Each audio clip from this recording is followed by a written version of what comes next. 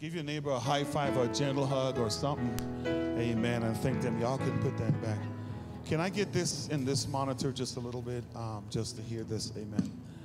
Bless the Lord, oh my soul, and all that is within me. Bless the, amen. Bless the Lord. Yeah, bless God. Amen. I almost said y'all excuse me, but no need to excuse what God wants done. Amen. Amen. Amen. Amen. Amen.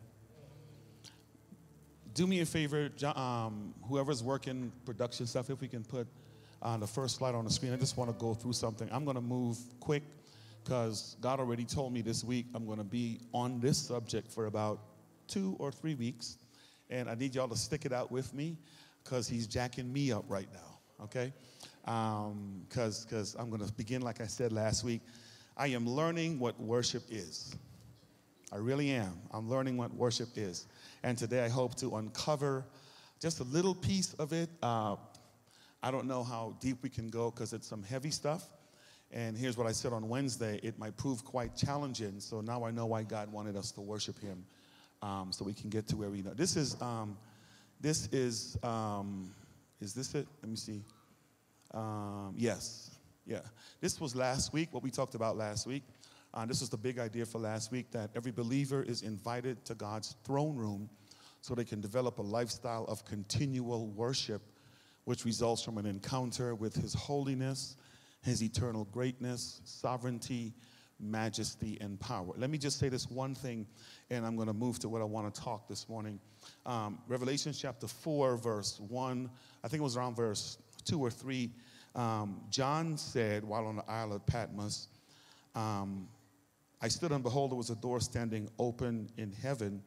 Then he went on to say that I was extended an invitation. Then at once I was in the spirit, and I saw this throne sitting in heaven. And he goes on to describe the throne. Here's what happened Wednesday. We learned in its most elementary form what it means to be in the spirit and how easy it is to stay in the spirit. We learned that. So I'm wishing that everybody comes out on Wednesday, or we're here on this past Wednesday, because we're just learning some good stuff as it relates to going on. John, can we take some of the bottom out of this? It's just really, really basic. So where we could learn what the Spirit is and get to where God is. Here's what I want to do. Go to Romans. I'm going to move you back and forth. Romans chapter 12, verse 1 and 2. I need you to go there in your Bible with me, because I'm not going to get far this morning.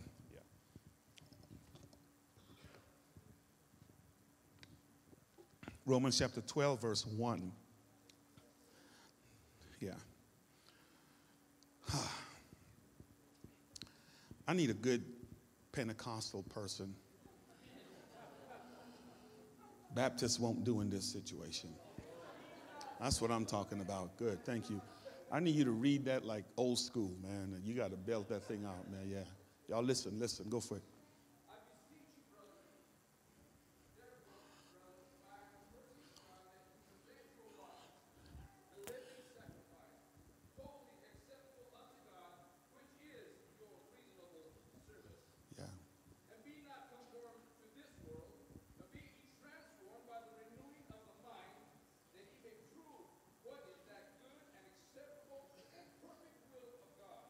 Amen. Thank you, Jay. Show him some love, man. Yeah. Amen. Yeah. I felt that. I felt that. I felt that. The reading of the Word of God. Come on, y'all. I felt that. I felt that. Thank you, man. Come on. We can do better than that. Yeah, I felt that.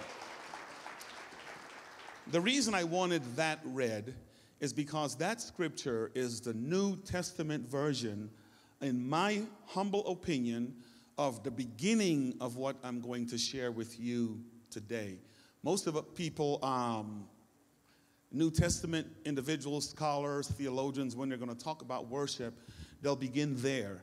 I beseech you, brothers, by the mercies of brothers and sisters, that you present your bodies as living sacrifice, holy, acceptable unto God. And it says this is your reasonable or spiritual act of worship, depending on your translation.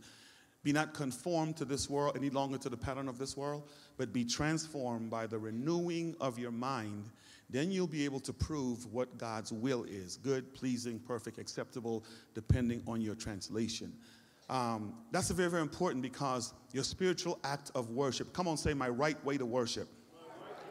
Say it again. Say, my right way to worship. I want us to understand that because all I'm going to do today is just lay foundation, and then we're going to move through these. I guess I'm going to talk from Exodus chapter 20. So go ahead and go to Exodus chapter 20. No, don't go there. Go to Exodus chapter 1 and land there. Yeah, Exodus chapter 1. I'm going to show you something, and then we're going to walk through the passage of Scripture to get to where we need to go. Now, put the second slide on the screen, please. I want that up there so we can kind of, the next one. The one that's, yeah, there we go. Good, good. Then we're going to talk there and allow God to have got his way in our midst. I want us to see this before we even can move on. Okay. Because of who God is and what he has done for us, he alone deserves to be worshiped.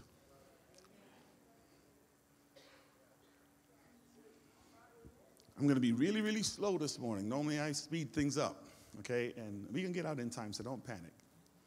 Because of who God is and what he has done for us, he alone deserves to be worshiped. Nothing else. Nothing else. I think I don't know if it was Matt Redman that penned a song. If I'm wrong with the author, correct me, but he says, when the music fades, who was it? Don, no, I think it was Don, yeah. And all is stripped away, and I simply come, longing just to bring something that's of worth that will bless your heart. Here's what he says. I'll bring you more than a song, for a song in itself is not what you desire. You search much deeper within. You're looking into my heart. Then the refrain, he says, I'm coming back to the heart of worship because it's all about you. All about you. The majority of us, all we know about worship is a song and not a lifestyle. Can I say that? And so I want to begin the process of teaching worship outside of song. That way we could stay in continual worship. Does that, you guys all right with me? So we could stay in continual worship outside of the song, okay? So here's what I want to read in Exodus. Go to Exodus chapter 1. And then I'm just gonna read, and then we're gonna be in these passages for a while. So you don't want to miss what we're going to be sharing there, okay? I'm gonna read, and I'll give you some literary context. If you're in verse 8, say amen. And that sounded like Connie's there. I want to hear the rest of us. Are you there? Amen. Okay, good. Now, I want y'all to read this because if you don't track with me, you'll miss this. Verse 1 says, now there arose a new king over Egypt who did not know Joseph. I'm sorry, chapter 1, verse 8. Did I mess that up again? Okay, yeah. Say, we praying for you, preacher. There you go, yeah. Chapter 1, verse 8. There. Everybody there now? Yeah, okay, good. Yeah. All right. I'm in the right place. I don't know what y'all's problem is. Yeah. Okay, you there? Now watch this. I want y'all, because the goal is I want you to understand Scripture. Now there arose a new king over Egypt who did not know Joseph. You there? Verse 9 says, and he said to the people, behold, the people of Israel are too many and too mighty for us. Come, let us deal shrewdly with them, lest they multiply, and if war breaks out, they join our enemies and fight against us and escape from the land. Verse 11 says, therefore set taskmasters over them to afflict them with heavy burdens. They built for Pharaoh store cities and Pithom and Ramses. And verse 12 says, but the more they were oppressed, the more they multiplied, and the more they spread abroad. And the Egyptians were in dread or fear of the people of Israel. So they ruthlessly made the people work as slaves. And on and on. Let me read the rest. And made their lives bitter with hard service in mortar and brick, and in all kinds of work in the field, and in all their work they ruthlessly made them work as slaves. Now go over to Exodus chapter 20. Now, go there, Exodus 20. And go to verse 1. Okay, yeah. You guys are there? Okay. Here's what it says. And God spoke all these words, saying, I am the Lord your God, who brought you out of Egypt, out of the house of slavery. You shall have no other gods before me. You shall not make for yourself a carved image or any likeness of anything that is in heaven above, or that is in the earth beneath, or that is in the water under the earth. You shall not bow down to them or serve them, for I, the Lord your God, am a jealous God, visiting the iniquities of the fathers on the children to the third and fourth generation of those who hate me, but showing steadfast love to thousands of those who love me and keep my commandments. Now, verse 20, verses 1 through, we're going to go all the way to 11 in the next couple of weeks, okay? Verse 7 is going to take us 1 week to do. Now, say, this is after. Come on, say, this is after. Now, so you know, the reason I have you repeat things is not so I could be cool or to sound like some televangelist or something like that. When you hear and when you vocalize, it sticks in the memory a little more. That's all, okay? And I want you to understand what I'm doing and what I'm saying. Say, this is after. Now, what we just read in chapter 1, verse 8, that was before. Come on, say before. So here's the deal. Before, you see them going in, and you're seeing oppression setting in. And then after, you see God communicating something to them. Are you with me? Amen. Today is before.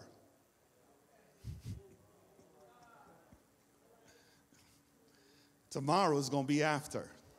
Are you with me? We're going to learn what it means to worship God. So let me help you what's happening here by way of literary context. And then I'm just going to share the few things I want y'all to take away with. I'm just going to speak from my spirit this morning, so I want y'all to hear me. Prior to chapter 20, 40 years plus preceding chapter 20, the Israelites had just been delivered from slavery in Egypt. Here's what you need to know. In chapter 1, verse 8, 440 plus years prior to the time of chapter 20, God, by means of divine providence, allowed Joseph to take the Israelites as a place of security and safety into the land of Egypt. And so God created this place of hiding for them. And here's what the text says in chapter 1, verse 8. This new king comes on the scene, and the author says that he did not know who Joseph was. Now, what I need you to understand about the importance of that statement and in the changing of these dynasties that were taking place is not so much that this king had never heard the name of Joseph, okay? All he had to do was look around at the remaining cities and the pythons that has been built. All of those were a result of the people that God used Joseph to transition from Canaan to the land of Egypt. Matter of fact, there's no way he could have been king without knowing Egypt's history. That there had been a time when there was 7 years of famine, come on, and 7 years of plenty, and how it was this person who served a God that was not a part of the Egyptian dynasty to save them. So what the author is trying to communicate is not that this new king didn't know who Joseph was, but the truth existed that he didn't know who Joseph's God was. Are you with me? And because he didn't know Joseph's God, he subjected the very people that God used to preserve him to cruel and unnecessary punishment. Okay? Now here's the data that I want you to understand so we can get to chapter 20. Going into Egypt, it was not a monotheistic nation. That means that it was not a one God rule place. Egypt was a place, it was very polytheistic. They had a god for everything. There was a god for the sun. There was a god for the rain. There was a god for the water. There was a god, I mean, you name it. It was very polytheistic in that they worshiped many gods. Matter of fact, in the Egyptian culture, Pharaoh himself was considered to be the god that was over all the other gods. Are you with me? Now, you must understand with me, now all of a sudden, the Israelites find themselves in Egypt for 400 plus years. Over that length of time, it wasn't so much that God forgot them, but the truth exists that they might have forgotten who God was. Oh, I just need an amen or two just to kind of help me hurry along. Are you tracking with me? So you will remember with me, when Moses comes on the scene 400 years later, Moses might have heard about God, but he had never encountered him. I'm talking about Yahweh Elohim. So remember at the burning bush, when Moses encountered God and God said to him, hey, I am the Lord God. I need you to go to Pharaoh and tell him, let my people go. Moses' response to God was this: which one are you? Come on, are you with me? He had never seen a one God rule place. I wish I had somebody in here. Matter of fact, remember with me, he went to church with Pharaoh. He was raised, come on, don't act like you didn't know this. He was raised in Pharaoh's household. He was probably groomed to become the next god over, I wish I had somebody in here, over Egypt. He went to Egyptian schools. He wore Egyptian dress that had anything. So all of a sudden, this one fella shows up saying, I am God. I need you to go to Pharaoh to tell him, let my people go. The natural thing for Moses to do, hey, dude, you don't know what you're asking me to do. It's one of you. It's a whole lot of them. And to help you out, they all named God. So which one are you?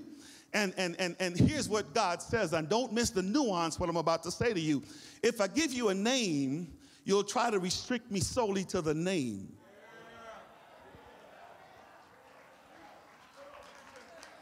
Y'all didn't get it. Because the reason we worship certain things and only one thing is because God showed up in the thing, and we violated the second commandment by making a graven image in the name of God in the shape of the thing, and the thing now has us. In case you're missing me, let me help you. God gave you, you say, this is how you say, God blessed me with a car, and so now you're worshiping the car instead of God, and so Moses, let me not give you a name, and let me hurry on. You remember with me now, the fight between God and Pharaoh was, all the plagues was simply about God showing Pharaoh who's the bigger God, who is the true God, who is the one and only God. And the only reason Pharaoh let the Israelites go was because God showed Pharaoh that Yahweh Elohim has power to kill the succeeding God. Y'all missed that, y'all missed that, y'all missed that. The reason he went after the firstborn is because when Pharaoh died, their God would continue to live because his son would come up. God killed his son and said, now what? So here we are, 40 plus years later. The Israelites now have been released from Egypt, and now God is now he's about to say to them, hey, I have to erase from your head the concept of worship. Because for 400 years, all you know about worship is worshiping all these many gods. Come on, y'all. When you need water, you'd probably go to the Egyptian temple and you'd see them bow down before this thing they call the rain god. And even though it was me sending the rain, I allowed them to fool themselves into thinking. Come on, and you've seen polytheistic worship, and you've worshiped Pharaoh. Matter of fact, you've built shrines and temples to him and all this stuff. Now I need to set the record straight. You need to know who I am, what I've done for you, so you can worship me correctly and you can worship me alone. So I need to erase your framework of what worship is and redefine worship in your life. So now notice how he picks up. Look with me at verse 1. So now he's conversing with Moses on a mountain, and he says to Moses, and God spoke these things, these words saying, and look at verse 2. I am Yahweh Elohim. And in my translation, it has a comma. Some of your translation might have some sort of a punctuative mark to separate what's coming next. Okay? Moses, let the record reflect. I am. What I call the present tense of the verb to be. Meaning, Moses, let me remind you, I continually become what you need me to be at the time that you need me to be it. Moses, I never stop being. So I can say in the true sense of the word, I'm the same yesterday, I'm the same today, come on, and I'm going to be the same. Are you with me? So it's not, Moses, like I did something here, and I'm going to stop doing it now because I ran out of things. I am. And in case you that I am Yahweh Elohim. And that's the same phrase Moses heard when he was in the mountain. And mind you, Moses, 40 years later, had just experienced the I amness of God.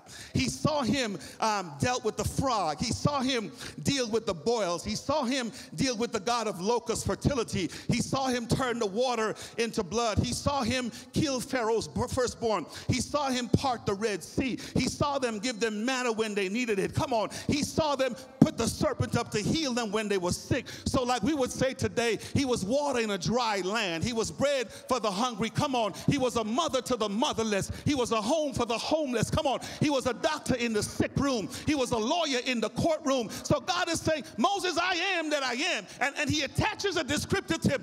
I'm the same God who brought you out of slavery in the land of Egypt. Now, in case some of y'all are saying, I ain't been in slavery, let me help you about the same God. He's the same one that delivered you from the drug addiction. He's the same one that brought you through the marital difficulties. He's the same one that brought you to the overdose situation. He's the same one that gave you money when you lost your job. He's the same one that come on, took you through your marital challenges. He's the same one that was with you in the midst of the jail situation. He's the same God, and he's saying, because of what I did for you, you ought to worship me right. Church, I need you to hear me real quick. Here is how he's opened up. I am Yahweh Elohim who brought you out. And in case you're sitting there all pompous and righteous and acting like you hadn't done nothing yet, the only reason you're here is because the same God brought you out. Come on, come on. You might fool your neighbor, you might fool your friend, but the same God who was with you yesterday is the same God that's with you today. So he's making a declaration. I am that I am. Brought you out of Egypt. Come on, turn to your neighbor and say, neighbor, I might not have known what you did, but God sure does. Yeah, God sure does. God sure does. So hear this. And what I like about what the author is implying in the text is that if somebody else had ability to do it for you, they would have done it.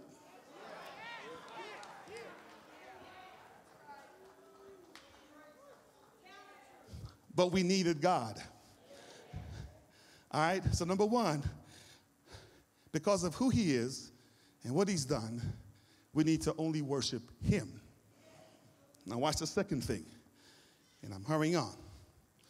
Verse 2, I am the Lord your God who brought you out of the land of Egypt, out of the house of slavery. Verse 3, first command, you shall have no other gods before what?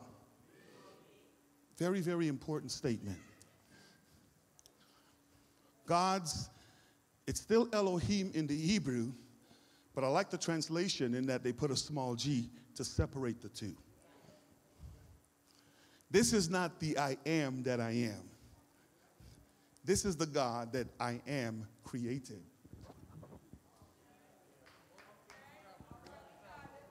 Think about it, okay? This is not the creator. This is the created thing. Let me help you all out. Can I get an attitude for a while? Don't you ever put anything I created in front of me. Because it wasn't that thing who brought you out. I did. You got to hear this, guys. You must hear this. You must hear this. You must hear this. You must hear this. I don't care if it's your mama. I don't care if it's your wife. I don't care if it's your job. I don't care if it's your home. Like grandma say, whatsoever it is, don't you ever, that's EVA, put that thing in front of me. Now listen carefully. Now, it's a cute statement and it sounds well, but I don't know that we really understand what the statement means, because my problem is the reason I go in and out of worship and the reason I don't worship God alone, and I'm learning how to do that, is because I too have made the mistake and sometimes continue to make the mistake of putting the created thing before the creator. Here's how Romans said it. In view of God's mercies, present yourself as living sacrifice is your proper act of worship. So come on, say, don't ever. Just say with me. Come on, say, don't. Come on. Come on, I don't care what nationality you are. Just say just one. Just say one. Ever. And you got to bite your tongue when you say your top lip. Ever. Yeah. Don't ever put anything in the presence of God, okay? Now watch verse 4. Look at what it says in verse 4. You shall not make for yourself a carved or graven image, and I'm almost done, or any likeness of anything in heaven above, or that is in the earth beneath, or that is in the water under the earth. So here's what he's saying real quick.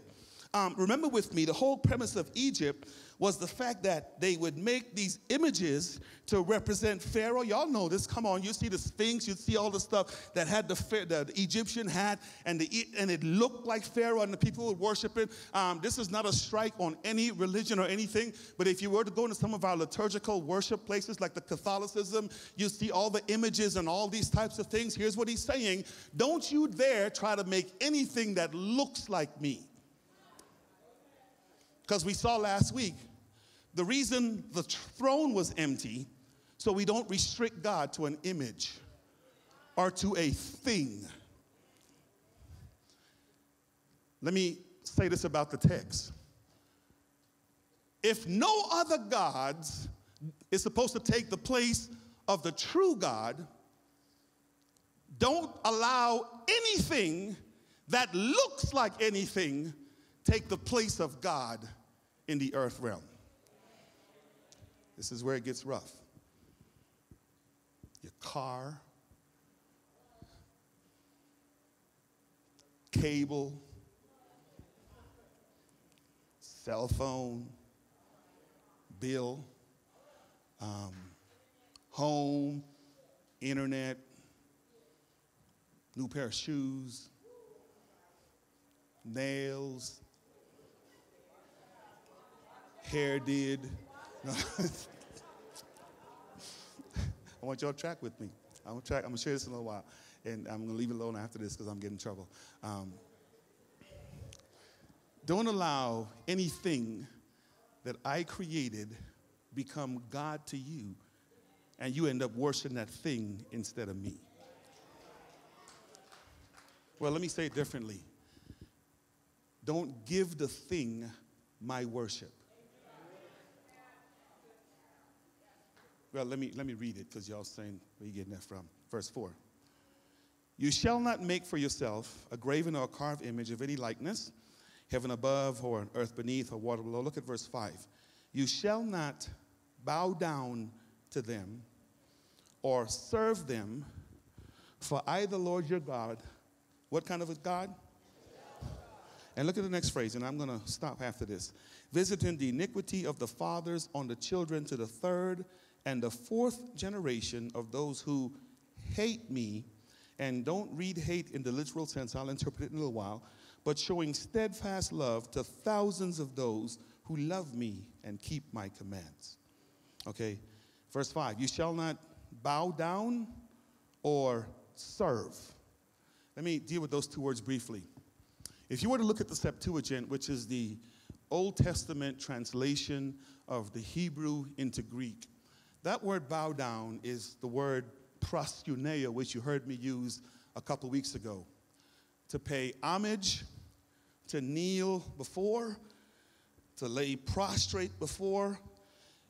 In other words, don't cause that thing to dictate your name and you respond.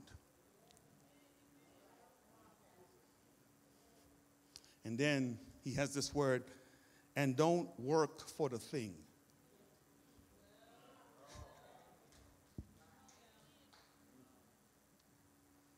And when you do that, he says, I'm jealous, and I'm going to have a tude,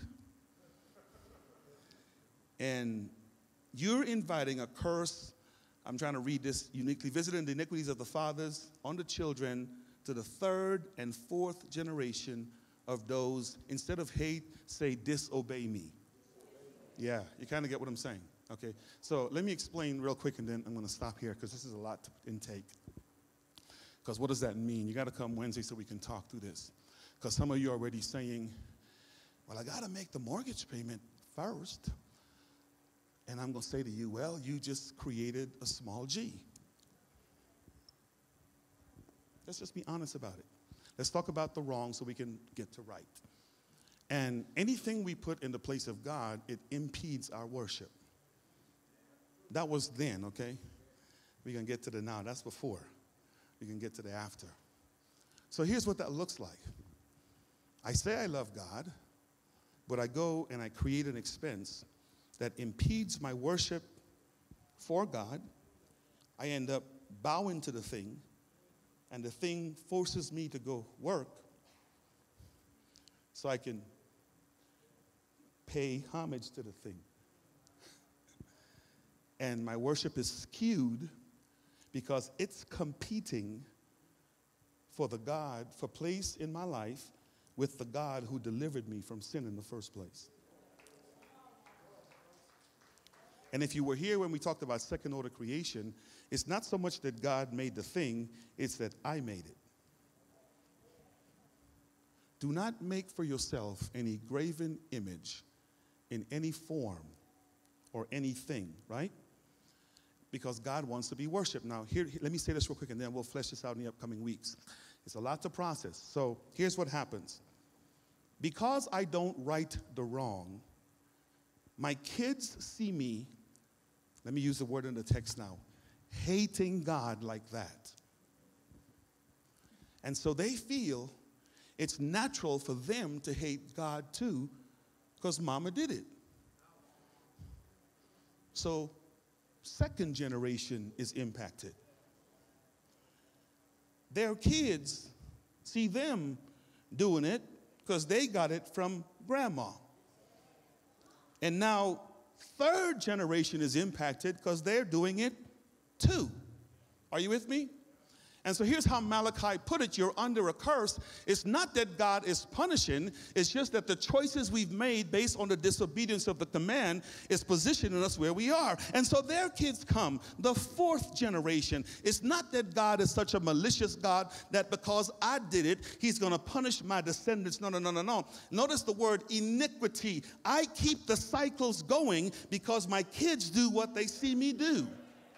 Are you with me? They don't see me going to worship, so they don't feel they need to go to worship. I wish I had somebody in here. They don't see me prioritizing God, so they don't feel they have a need to prioritize God. Come on. They see me, let me jump ahead to 7, taking the name of the Lord the God in vain, so they feel the need to do the same thing. But the last part of that verse says, but I visit those who love me. So I made the mistake, and I created other gods. But years later, verse 20, I decided to fix it. And now, first generation sees me fixing it, and I say to them, don't make no other gods. And so here's what this looked like in real life in case you're struggling. Learn how to live debt-free. And so God releases a blessing on them because they put God first in everything they do. Are you with me? And so they're living the blessed life. Their children see them obeying God, and they teach them put God first. And then in that lineage, all the way, it says to thousands, blessing continues.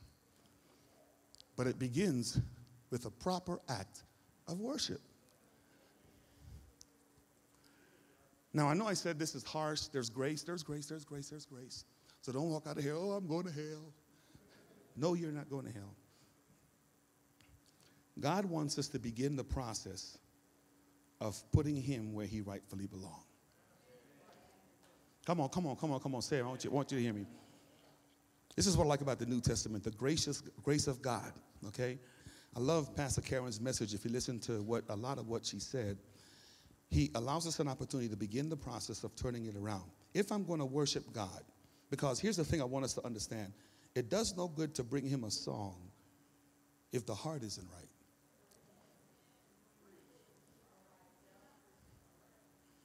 This is going to be so heavy, but hear the spirit in which I'm saying. I can shanda all day long and go home to the God that I created. What does that do to the God who delivered me? For my worship to be authentic, I need to begin the process of turning things around to put God where he rightfully belongs. Now, I'm going to be black and white because I don't want nobody to walk out of here saying that you got to go miss a bill to pay God. I want to be black and white with you. Begin the process. And I want you to hear my heart. If all you can give God is a penny to begin the process of putting him where he belongs, give him the penny, and don't ever give that penny to another God again.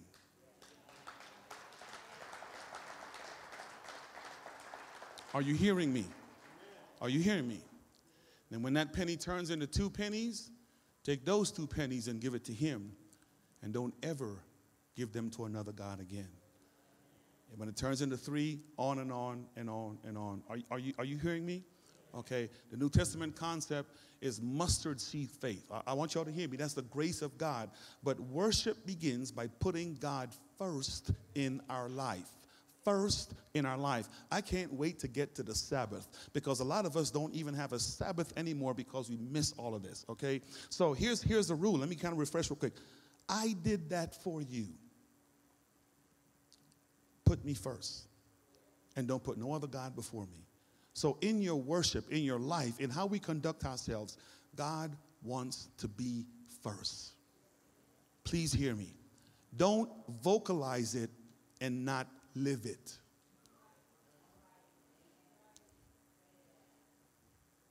Are you hearing me this morning? I'm done. I just want to make this real plain. Don't vocalize it and not live it. Here's the challenge this week. Lord, help me live it. Does this make sense? Because you don't want to be down the cursed path. You want to be down the blessing path. And listen to me carefully. Don't so much only do it for you, but do it for the legacy that you're going to leave behind. Children's children. Are you with me?